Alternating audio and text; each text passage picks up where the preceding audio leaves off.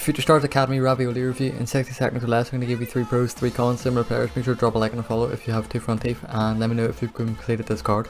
Alternative positions is CDM and centre mid. Kemp's Alive was an anchor to boost up his physical stats, and I played him at CDM in 4-1-2-1-2 narrow. Cost of him is free, you need to play about 20 games or so to get him. Pros about him is for centre mid, he's got better shooting stats than a member of the Mafia with 99 shot power and 85 long shots and 91 volleys. Driven shots shouldn't be a problem should you find yourself with space on the edge of the box. He's got a few defending stats better than team leader Bellingham with 95 standing tackle, 91 slide tackle and 91 defensive awareness. He feels good on the ball when going forward as he has good dribbling stats and 4-star skill moves, 4-star weak foot. And you don't want to miss out on this card, especially if you run a Serie A squad. It's one of the best free cards we've seen all year. Cons about him is he has no player traits, he has 64 header accuracy. Similar player to him is team of the year icon Xabi Alonso, winter wildcards Kante and team of the year Bellingham. Let me know who you want me to review next and don't forget to follow.